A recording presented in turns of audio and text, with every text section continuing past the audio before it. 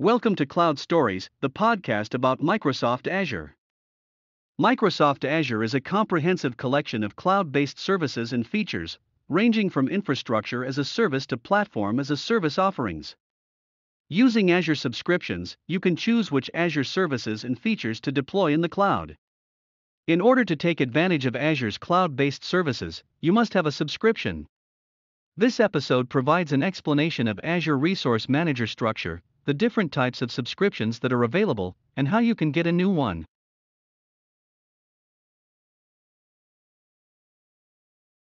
Azure Resource Manager is a unified application model that provides consistent end-user experiences while interacting with the resource providers on the user behalf.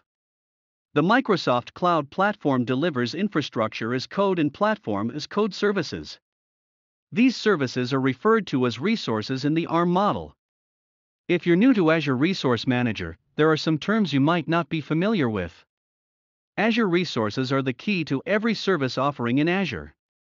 Resources are the smallest building blocks and represent a single technical entity like virtual machines, storage accounts, web apps, databases, and virtual networks. Every resource has to be stored to one specific resource group. A resource group is a container that can hold multiple resources, while a single resource can only exist in one resource group. Resource groups also can't contain another resource group, what leads to a single layer of containers regarding resources. Every resource group belongs to one specific subscription. An Azure subscription has a trust relationship with Azure Active Directory, Azure AD. Multiple subscriptions can trust the same Azure AD directory. Each subscription can only trust a single directory.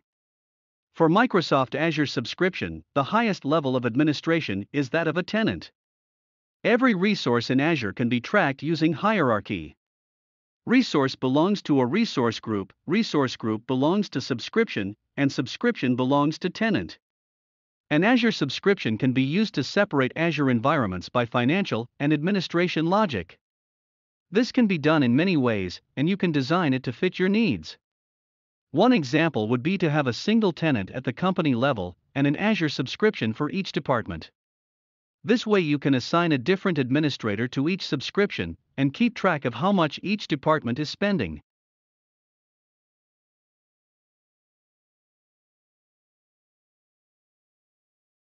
To create your first Azure subscription, you need a few things. The first thing is to provide an email address that needs to be either a Microsoft Live account or an Office 365 account. You need to provide a phone number. Finally, you need to provide credit or debit card information along with a billing address.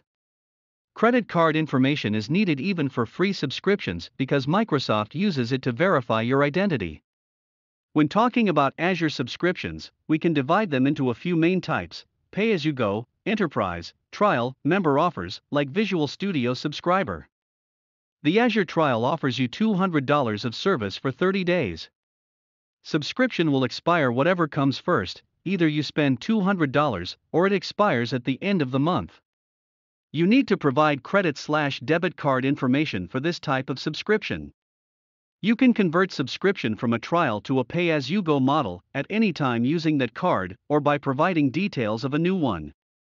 If you're a Visual Studio subscriber, you get Azure credits every month that you can use to explore and try Azure services.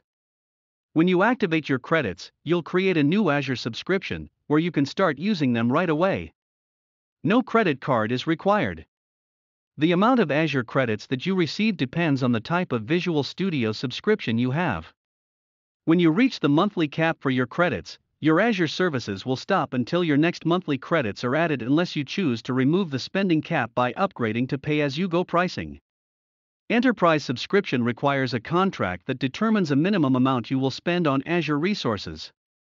You receive a certain discount for resource prices as you commit that you will be spending a certain amount of money at a yearly level. You are charged on a monthly basis, based on the amount in the contract.